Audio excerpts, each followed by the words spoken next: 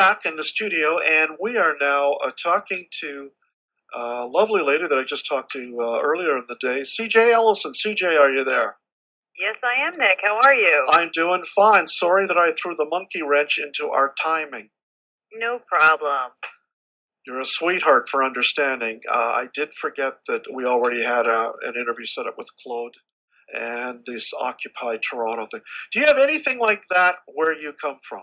The Occupied kind of phenomenon? I was listening to it downstairs by my terminal, and I was really impressed and surprised. I think I'm just really politically ignorant. Here I am right outside of D.C., and I'm inundated with it constantly. So when I've lived in other areas of the country, I wasn't aware of how much I was lacking in my political understanding until I moved to this area again, and I was, of course, reinforced with, wow, you really don't know what's going on in the country. Here you are right next to the hot seat of the nation, and it's kind of thrown at you every day. So you do start to tune it out a lot, but listening to what the Toronto students are going through and what their advice was, and I thought that every answer was really unique and very well said. It was a joy to listen to it. I don't know if we have anything similar in the area where I am. Where are you? If there's been any type of... I'm in Sterling, which is... probably about 18 miles west of D.C. Okay. You've got excellent books, Vampire Vacation Book 1 and 2, which I have, and thank you for the copies, by the way. Oh, you're welcome. And thank you for the lovely card, too. It's very, very, very beautiful. Did you actually read the book? No. No. What I read was bits and pieces of both books. Because I am already in the midst of reading like 10 other books, and to be honest with you, it's almost impossible for me to be caught up with all the people and authors that I'm interviewing. So I'm very honest. We call that our to-be-read pile, so it sounds like your to-be-read pile. Yeah, it's to-be-read pile, and I did get a chance to read. You know what I found about your writing is I don't know if you feel you've been influenced by this person, but I really feel that you have been influenced by this person. And maybe you feel this way or not. But Anne Rice comes to mind as I was reading a lot of your work. And that's a huge compliment. Thank you very much. She was here in Toronto on George Strombo's show, actually. And I really felt that. I'm a big fan of hers, too. Yeah, she's an amazing woman. I followed her on Facebook, and when she was doing a lot of the posts herself, but when she first started out, it was really amazing to see the conversations that she got started. She's very active, obviously, in the Catholic faith and her belief systems and about what she feels is wrong with religion, and that's something that I probably would never feel comfortable touching in a public forum, and she really handles it beautifully. She feels very strong about certain things, and she stands up for it. I think it's terrific. She does, and again, your writing definitely echoes to some extent, although you've obviously got your own style. You've done very, very, very, very well. You've got your own publishing company, but it's not a vanity press. You have other authors that you have on your publishing company, and they're all doing well, and you've done very well. What's your secret, lady? I'd say the secret is to reach readers. There are, when you first get involved with writing, and I know you've got your relaunch of your book out, so you know what I'm talking about. Yes. You wind up meeting a lot of other writers, a lot of people who are interested in the industry, bloggers, maybe people who are doing memoirs, or someone wants to write a nonfiction book. However you come together for your love of the written word. And what you find is these people are all really interested in talking about their projects, and they're all really interested in reading projects similar to their own, but they might not necessarily be your target audience. So here you are, you've got a great connection and a new friend, but are they really a reader? Are they the person who reads your genre or your style? And that's the hardest thing as a writer, is to really connect with the people who are the ones who love what you've written. And they won't know it until you get it to them, until they actually find you.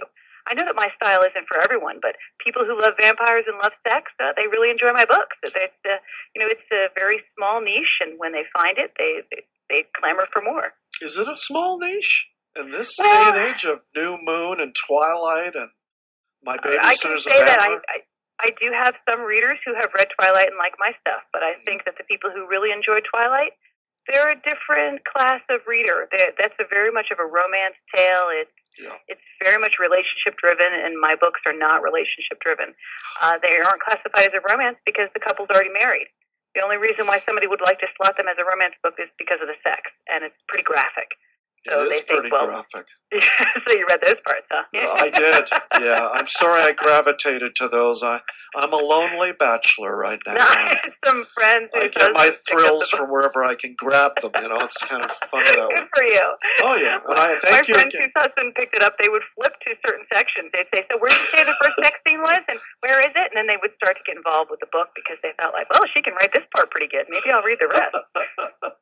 This is Nik Beat on CIUT. We're talking to C.J. Ellisson, has written Vampire Vacation series, book 1 and 2. And 3. Now, is 3 already out? Yes, 3 released last Monday. So book 2 is called Big Game.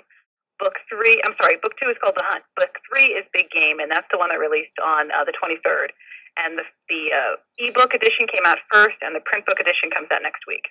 Okay, this is Nik Beat on CIUT's HOWL. A little later in the show, we're going to be talking to author, writer, poet, Mina Wallen, and Brandon Pitts. He's got a big announcement to make very, very soon. But right now, we're talking to C.J. Ellisson. Hope you're enjoying the show. She's written some excellent books of Vampire Vacation series, books 1, 2, 3. How do you get your books? Do you mean my ideas, or no? How do people buy? Where can you get my books? Yeah. Okay. Well, in Canada, you can find them at Kobo and Amazon as well. Barnes and Noble. There's also some international places to get them, like Powell's Book Depository. Lots of places. It's on about 63 or 65 different retailers worldwide. But the big ones are always the easiest. You can get them in Apple, and if you happen to have any Apple product, they're in the iStore. So they're everywhere. Okay, you've sold a phenomenal amount of books. Now, were all those books hardcovers, or were some of them ebook format? No, the largest percentage, I'd say probably 98% of them have all been ebooks. I hadn't realized the market was going to be as huge as it was, and it really has surprised me because people seem to think, everyone still enjoys print books. I think it depends on your age, depends on your demographic and what you're interested in. If you're a real avid reader, you probably switched to an e-reader a while ago. If you just happen to have a passing fancy with books, and you might have had a family member give you one. They just seem to be one of the hottest gifts the past 2 Christmases in a row. So it's really opened up the doors to a lot of struggling authors like myself who may not have a large publisher with a big budget behind them, but have a marketing plan and have enough savvy to be able to reach readers. Now, your authors, do they get a good royalty? I assume that they do, actually. Good arrangement with you. Yeah, the company is not open to submissions. I want to make that clear because once I say what the royalties are, everyone's going to be clamoring. Red Hot Publishing only takes 10%. The rest of it goes to the authors. Oh, that's very, very, very fair. Very fair. Now, for them to get 90%, I think that's more than fair. Yeah. I think it's definitely fair, and a very generous offer too. I might add. This is Nik Beat. We're talking to C.J. Ellisson. A little later, Brandon Pitt. We're going to be talking to Mina Wallen, also author, poet. She has some wonderful things to tell us about.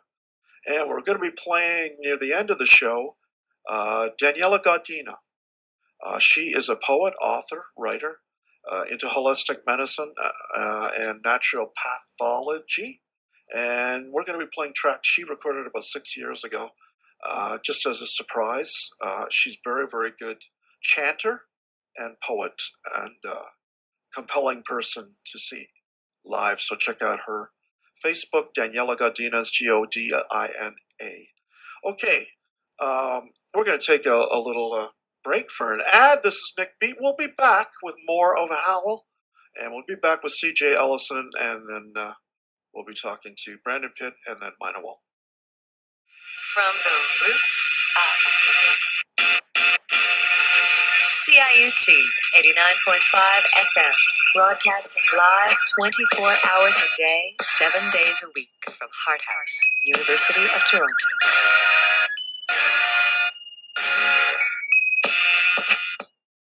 We're back.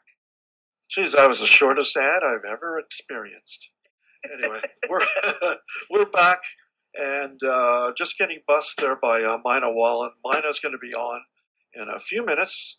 but we're talking to CJ Ellisson. CJ, you've sold over 50,000 copies of these books. Again, I got to ask, most of it was ebook sales. How did you do that? You know, word of mouth, Word of advertising, mouth? Okay. reviewing, blogging. Okay. It's been a really hard sell. I can't say that it happened overnight. First book released October 2010, and I probably sold about 2,500 copies before I switched the cover that you currently have, the purple one. Yeah. Once I switched the cover, sales took off.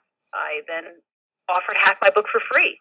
My thought was, if people read it, half of it, and they like it, they'll want to see how it ends. And it turned out to be a really good selling point. I think so many authors are afraid to put their work up anywhere. They're afraid of plagiarism. They're afraid of someone's going to steal their ideas. I had some friends tell me in the writing world who had a lot of experience that, no matter what idea you have ever had, someone else in the world has thought of it at some time or other. No one's going to steal your idea because somebody's already thought of it. The big difference between your idea and their idea is execution. So if you can execute the idea better than somebody else, then you will sell it, and you will sell well. You can use Anne Rice or Stephanie Meyer as an example. Each of them are vampires, and the stories that they told have probably been told a million other times by other writers. They just weren't as successful because of the execution. It has to really strike a chord with someone when they're reading. And if you can master that, then you've got a reader. And giving my work away was the way that I was able to reach people. That so is even right now, I have my first book offered as like a lost leader rate. It's at 99 cents because if they like it, they'll read the other books in the series. That makes sense. That makes a lot of sense, actually. I never thought of that. I have one ebook. Tyranny of Love is also an ebook, too. And that's very interesting what you're saying. I'm going to keep that in mind as a marketing strategy. This is Nik Beat on CIUT's HOWL from Toronto, Canada, out to the rest of the planet. And we're just rounding up an interview with CJ Ellisson, who has 3 novels, the Vampire Vacation series, books 1, 2, and 3. Excellent writer. As I said, Anne Rice comes to mind. Not the mayor chick that wrote Twilight, which is some of the most dreadful writing I've ever read in my life. But teenagers would like it up. Yeah. And they do. So that she's done great. But and there you go. CJ, it's been a pleasure talking to you. Can we let people know one more time how to order your book, ebook or hardcover? I would say Amazon, Barnes & Noble, the Apple iStore, but also if they'd like to read half my book for free and don't necessarily have an e-reader, they can come to my website, which is www.cjellisson, ELLISSON.com. 2 L's and 2 S's. Or they can search me on Facebook, and Facebook is a great way to see my work as well. At one point I had half my book up there, now I've just got a couple chapters. Wow, that's a great way of promoting it. CJ, good luck again. You're doing so great. Congratulations. Thanks so much for having me, Nick. It was an absolute pleasure. We'll have you back. We'll talk about number 3, and it was a pleasure. Thanks, CJ.